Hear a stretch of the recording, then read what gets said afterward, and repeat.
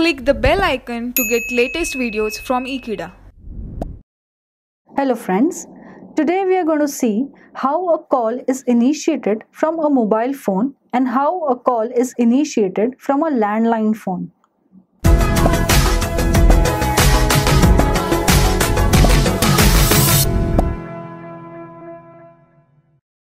Before going to the calling from a mobile phone and a landline phone, we'll try and understand what are the various channels that are used between the base station and the mobile station.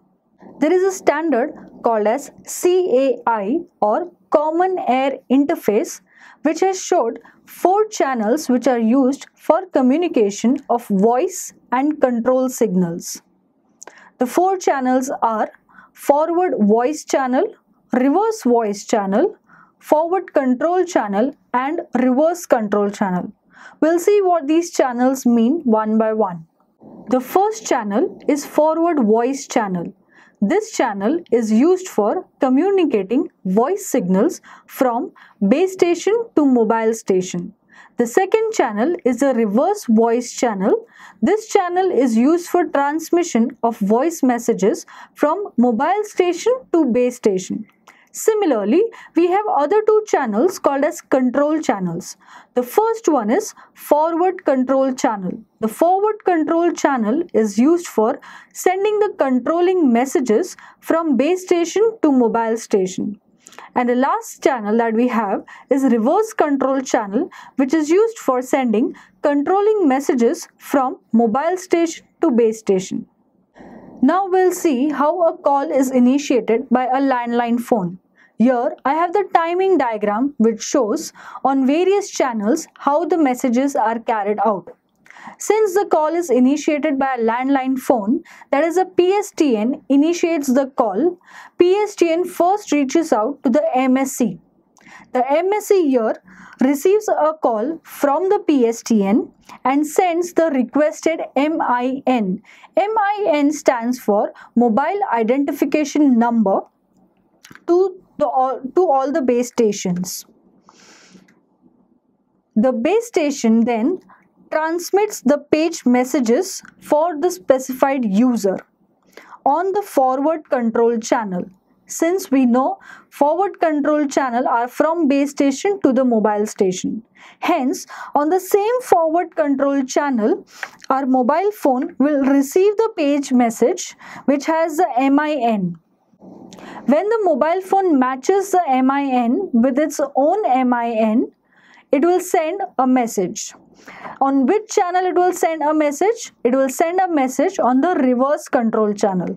The mobile station on the reverse control channel acknowledges the receipt of the MIN number and it sends the station class mark along with the electronic serial number.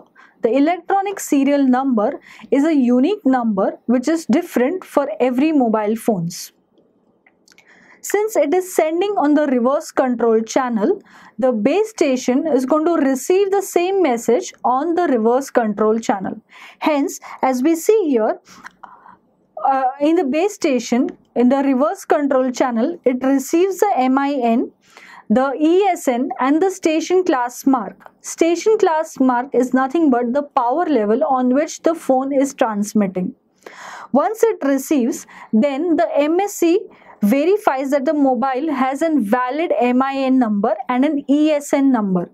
If the MIN number and the ESN number are valid, then the MSC, it requests the base station to move to the unused frequency channels for voice transmission.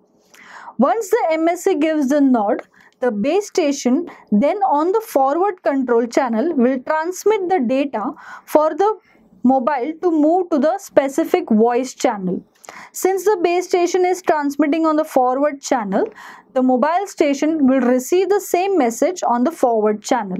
On the forward control channel, it will receive the data message to move to the unused voice channel. The MSC then connects the mobile phone with the landline phone At the forward voice channel, we can see it begins the voice transmission. At the reverse voice channel, we can see it begins the voice reception. Similarly, in the mobile unit side, we can see the reverse happening. In the forward voice channel, we begin the voice reception, and in the reverse voice channel, we see the beginning of voice transmission. Calling in a mobile communication system. Next, we'll look at the call initiated by the mobile phones. Here again I have the timing diagram which shows various channels and MSC where the calling takes place. Since the call is initiated by the mobile phone, the mobile station will transmit the controlling message to the base station. Since the mobile is initiating, it will transmit on the reverse control channel. Hence, on the reverse control channel, we see it sends a call initiation request along with the subscriber MIN number of the calling party. On the same reverse control channel, the base station will receive the call initiation request along with the MIN number, the ESN number and the station class mark. ESN is electronic serial number and the station class mark is the power level. After the base station receives the request, it transfers the request to the MSC. At MSC, we can see it receives a call initiation request from the base station and verifies that the MIN and ESN are the valid numbers. Once the MIN, that is a mobile identification number, and ESN, equipment serial number, are valid, it instructs the forward control channel to move the mobile to the unused voice channels. This instruction is given forward to the base station. The base station on the forward control channel will page for a called mobile, instructing the mobile to move to the unused voice channel.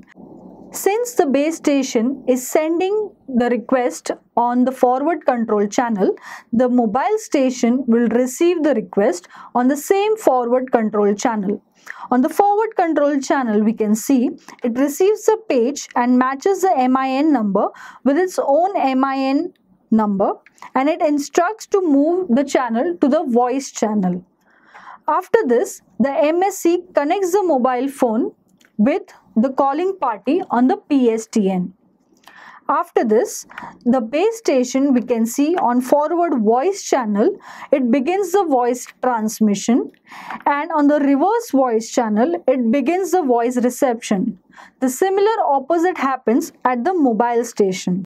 On the forward voice channel, we begin the voice reception, and on the reverse voice channel, we begin the voice transmission. Finally, we come to certain features that a handset requires. Every handset for its working requires a battery for power consumption. Other features include GPS navigation, an input mechanism through which a user can interface with the mobile phone, Wi-Fi, Bluetooth connectivity, video calling, MP3 playback, and so on. Thank you so much for watching this video. Stay tuned to Ekeeda and subscribe to Ekeeda.